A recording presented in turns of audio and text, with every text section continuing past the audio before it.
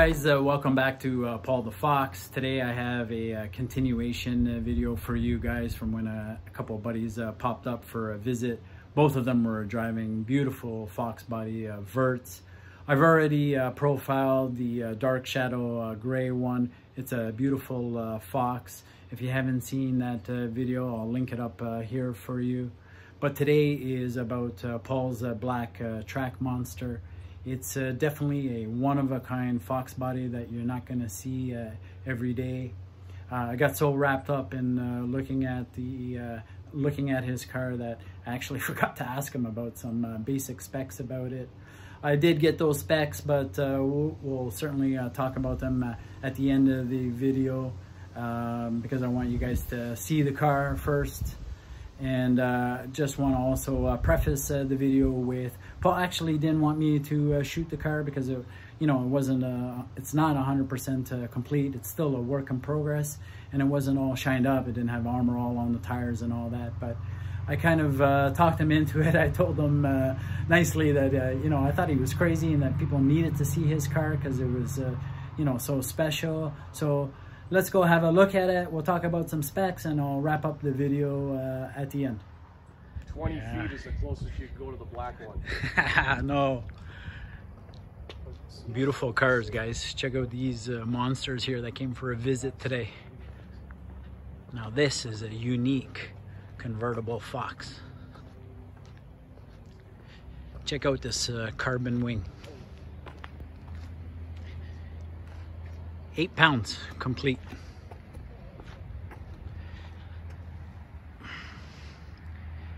315s all the way around. 315s, Paul, all the way around. Crazy.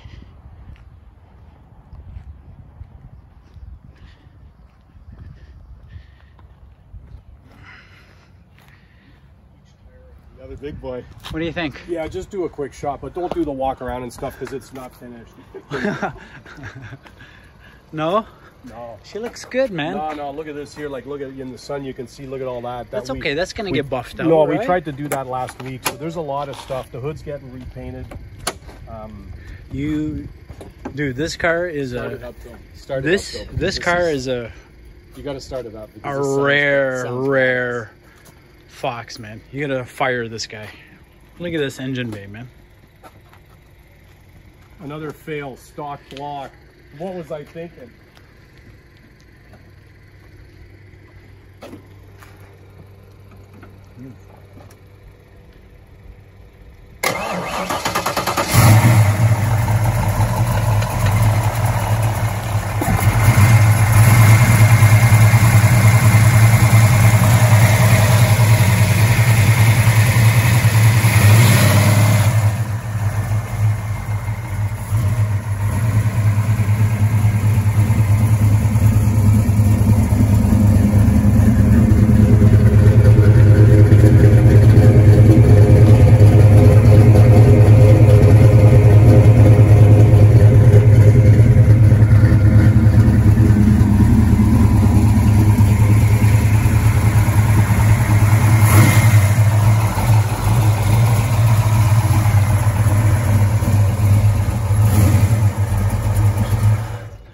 It's amazing, buddy.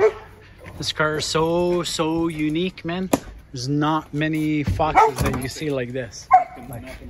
Nothing like this. Super simple, right? That's the whole plan. Sorry, JT. Gorgeous, just gorgeous. How many Foxes are running 315 on all four corners? Not that many. There are some, but not that many. Look at that. That is crazy.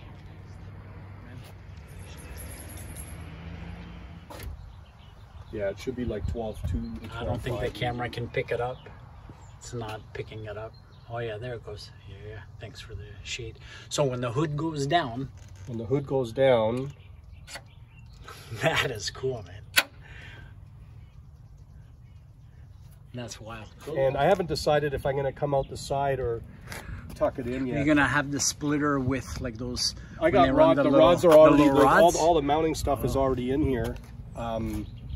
That's wild. But I want it to remain streetable, right? I mean, the whole, and for me right now, what makes it simple is I got to drive over a hoist in my car shelter. Right. So the splitter has to be able to clear that.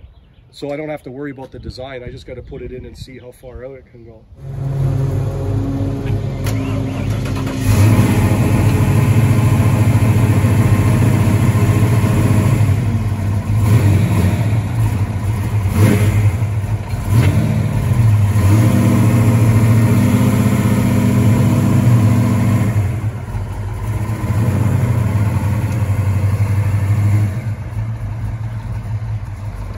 Crazy, man.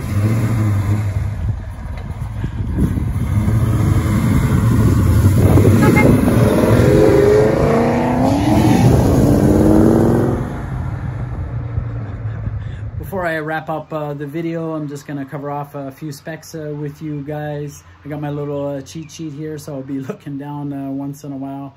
Paul's car is 87 GT. Originally it was white, blue, and automatic.